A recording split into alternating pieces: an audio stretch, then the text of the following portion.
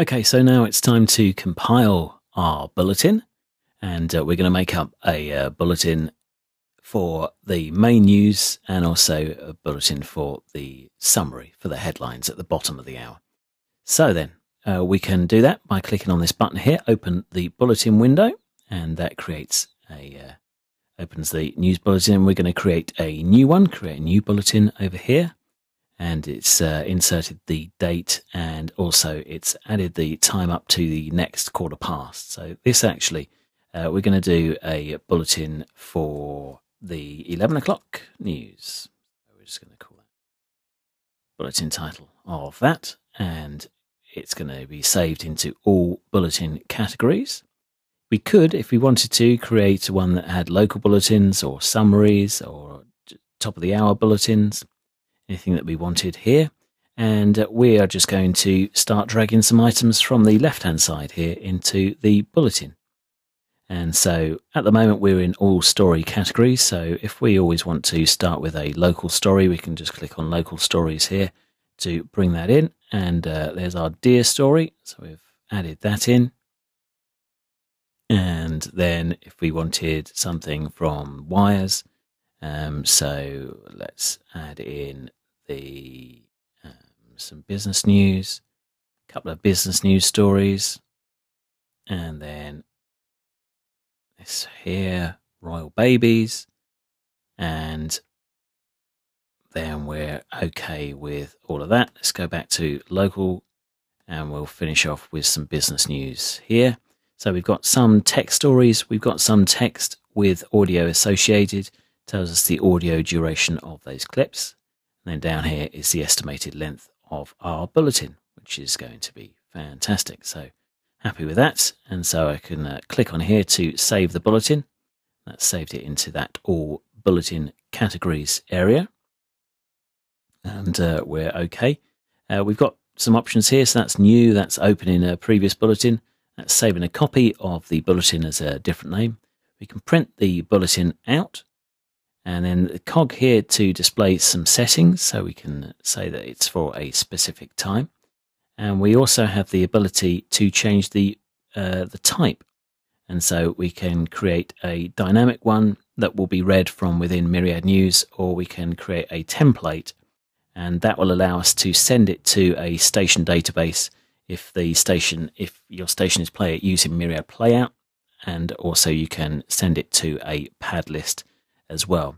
So at the moment we're just going with the dynamic version, so we're going to read it from within Myriad News and from our news booth, as it were. So I'm okay with those settings. Over here you can select to say read the bulletin live. Over here publish the bulletin to a website, which we'll take a look at in our distribution videos, and then we can also open the bulletin reader. So if we do that, then that shows our full bulletin here, and we will take a look at reading the bulletin a little bit later on in another video. So for the moment I shall close that one down. Some other options that you do have within the bulletin viewer and the bulletin maker is the opportunity to go in here and open, and we'll open this summary here. You have the ability to make up templates, how we want the bulletin outline to be. So I've said here that I want some 3 text stories, then a piece of audio, then 2 text stories. And so then you can grab from over here and you can basically overwrite those. And so if we get some text stories here from IRN News, and we're going to go in with that business news again. And then this story here, and this one here. And the audio is actually going to be a little sting in between. And to view our audio, we can click on carts here. And it's actually, we're going to go right up to the top, and we're just going to stick in this little separator here. And we can say that we want that added to the news database now. That's good. That's all done. We can go back here to view that. Got our carts, contacts and websites. So contacts, we might have some news contacts in there, and our websites allow us to open up the little browser. So we can just go back in here. got carts here, the ability to import files in there, but we're just going to click on that. So that's made our summary using a template, and so we can then save a copy of that, and so we could have this as a summary 11:30, and then that's great. That's been saved in there, and then open that up there. We can see our 11:30 summary.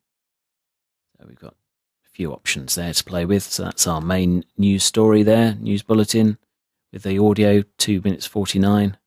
And then if we open up that one, summary for 11:30, then that's slightly different at 1:47. So 2 different options. If we want to navigate a bulletin over here, then we can just double click on it and it will open up the bulletin over in the corner there. If we wanted to make up another template, if we just create a completely blank one here, this is the ability to create the placeholders. So you may have an advert to go in there, and then some more. And then we can start dragging our items down into here. Do we have anything in the city? Yes, there it is.